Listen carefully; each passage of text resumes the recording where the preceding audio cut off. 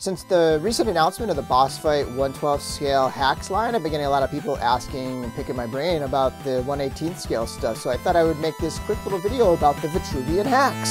DorkLair! I've probably been collecting Boss Fight for as long as I've been collecting Mythic Legions, but I just have never gone as deep with the Boss Fight stuff as I have with the Legion stuff. But aside from the scale, there's quite a bit of similarity between the lines. I mean, they have orcs, they have knights, they have elves, they have skeletons. Let's take a look at a few of these figures. So here's the Blasted Lands orc, essentially like a Fury orc type thing.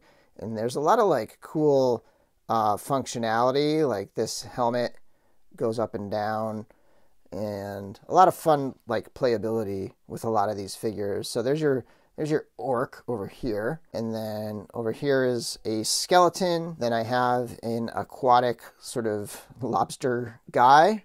Those two right here were customs, and we'll talk about those in a bit. And then I have an elf right here. I forget her name, Ailana or something like that.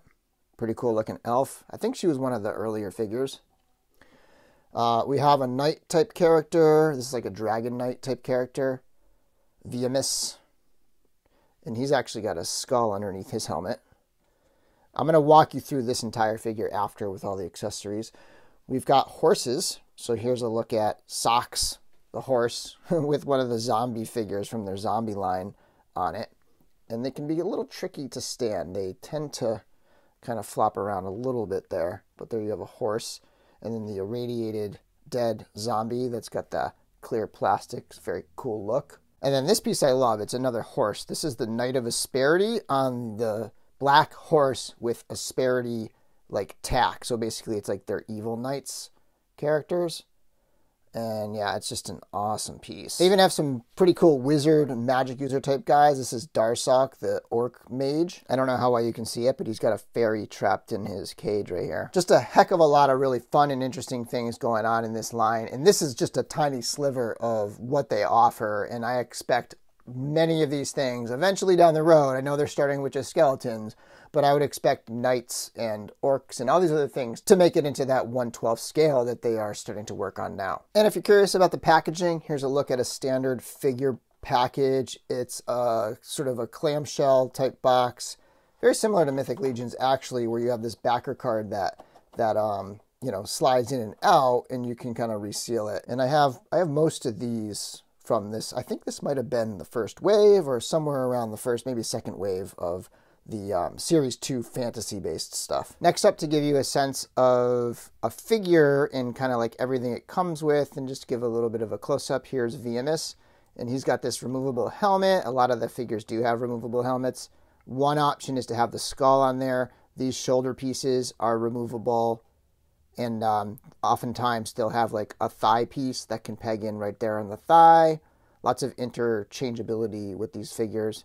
There's a look at the back. You'll find figures with options to put on the back. This ring right here is technically a peg hole, and you can put like a sword or like a spell book on there. And he's got one on that side as well. Kind of a look at the legs. So you generally have double jointed knees, single jointed elbows.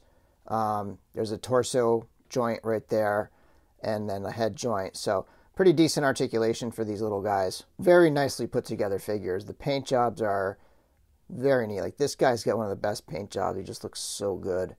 This is one of the later figures. I feel like they were able to like add more value in once their molds were paid for or whatever, right? So yeah, and they're starting to have a quicker turnaround on pre-orders. Like they used to take the pre-orders, then go to factory with the pre-orders, but now they've been able to like go to production and then start taking pre-orders just to figure out the numbers. So yeah, so this is Viamis, and let me just show you what all he comes with. Like I showed before, he's got the helmet. He's got an extra pair of hands. A lot of the figures come with an extra pair of hands, but it's not like a different kind of hand. It's just sort of, you know, just sort of like if it breaks or something like that. Just an extra pair of gripping hands.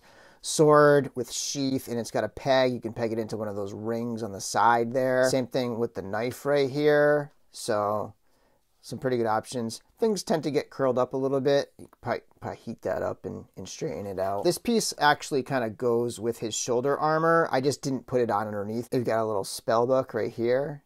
Paintwork is awesome on these, really nicely detailed. And this you can actually hang also from the peg hole right over here. You can peg that in on the side and have him holding a spell book like this. Got his alternate head sculpts. The heads pop on and off very easily. They feel a lot like Hasbro heads or something, popping them on and off. And then one other nice little touch is they all come with a peg stand too. They're also really good for customizing. They're very customizer friendly. They sell blanks. This is a pair of unpainted brown legs, and I do have the torso in the upper body right there. So you can see kind of like how they pop together. You got that torso articulation, and yeah, give it a little bit of a look at the figure itself. Some of the newer figures in the HACKS line, I think maybe like they're superhero characters. They're coming with a thigh swivel too, as well as ankle rockers. Not all the original figures had ankle rockers, so maybe they're adding, I'm hoping they're adding those to more figures. And then these two are a couple that I painted back when I was doing some more customs and had a little more time during the pandemic.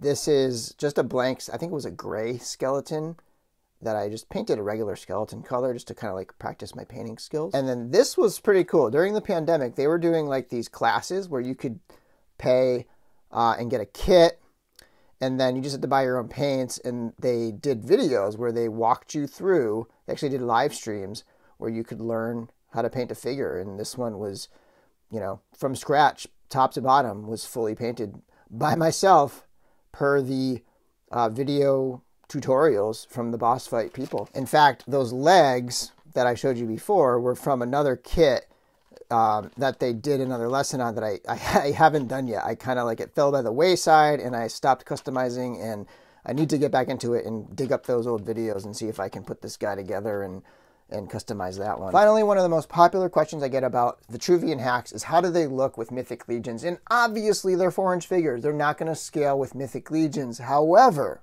there are some Mythic Legions that do make sense in that bigger scale with these 4-inch figures. For example, demons look really good with these guys. The Boss Fight figures make these Mythic Legions demons look monstrous and huge and just godlike. And I think it just works really well when you have some obscure creature type next to the smaller Boss Fight figures. Finally, if you want to get into some truly epic proportions, check out these guys next to an ogre scale figure, which just, for photography and dioramas, I do think Mythic Legions can work really well with the Boss Fight stuff. It's just, you have to kind of like scale your imagination into just a completely different place.